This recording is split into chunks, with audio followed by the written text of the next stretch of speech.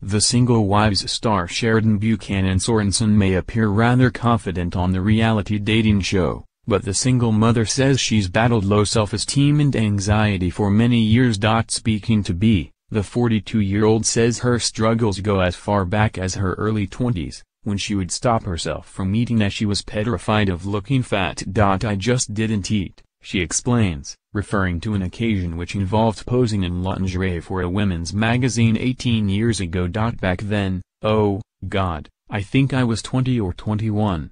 When I got asked to do that shoot, my first thought was, how many kilos can I drop before Saturday? I just drank water, she says. I had dinner with family the night before and I just ate Greek salad because I was petrified of looking fat, which is so ridiculous. Sheridan says her low self-esteem lingered for years until very recently, but for different reasons. It doesn't matter what age you are, she says.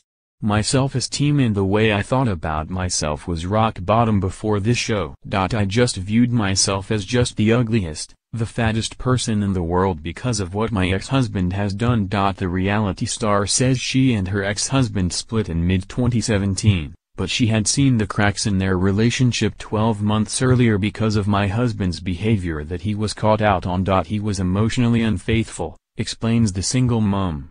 I took that as a failure in me. Sheridan credits her experience on The Single Wives for helping her overcome some of her personal demons.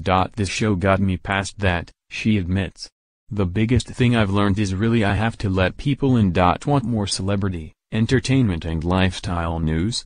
Follow me on Facebook, Twitter,